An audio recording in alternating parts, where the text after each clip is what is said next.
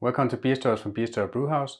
This video is about which beer container package is most permeable and which one protects your beer most from oxygen.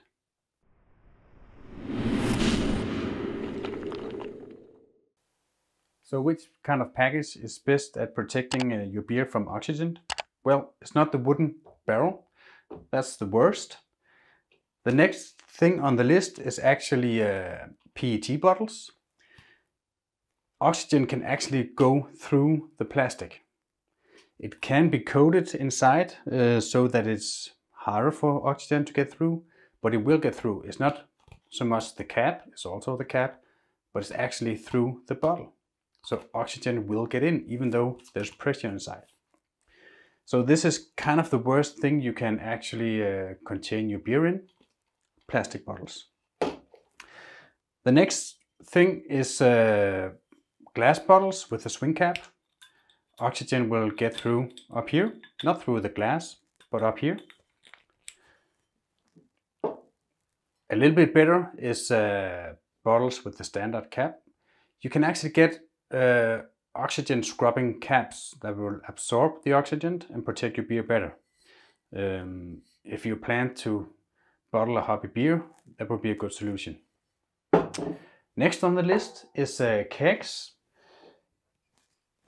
I always thought that kegs were protecting the beer the best, but it's actually not.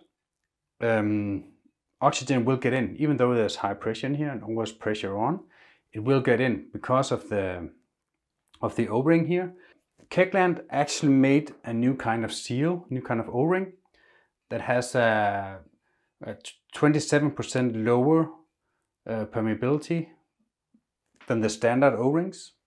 So it will actually, well, a standard O-ring will let 27 times more oxygen in than the new one. So I only use these now, and they cost nothing. So yeah, of course, why wouldn't I use it? And that's the reason why I always keg my hobby beers. And beers like this double bock lager, it goes on bottles because it doesn't really matter if there's a little bit of oxygen going in there.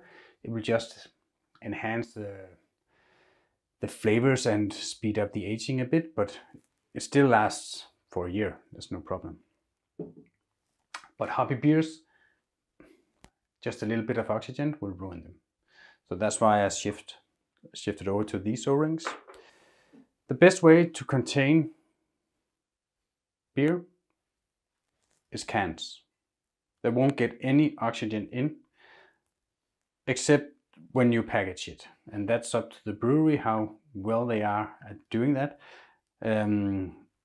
Treehouse and Russian River and breweries like those are really focused on oxygen in bottles and probably have the lowest, but they have oxygen in. So yeah, and that's through packaging.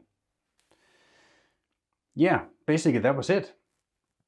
The worst thing you can contain your beer in is wooden barrels, then PET bottles, bottles with a swing cap, normal bottles with a normal cap, and then the next best thing is bottles with oxygen scrubbing caps, or your keg with these O-rings from Kegland. And the best thing are cans. I guess that was it. If you have any questions, write to me down in the comments or just have a happy brewing out there.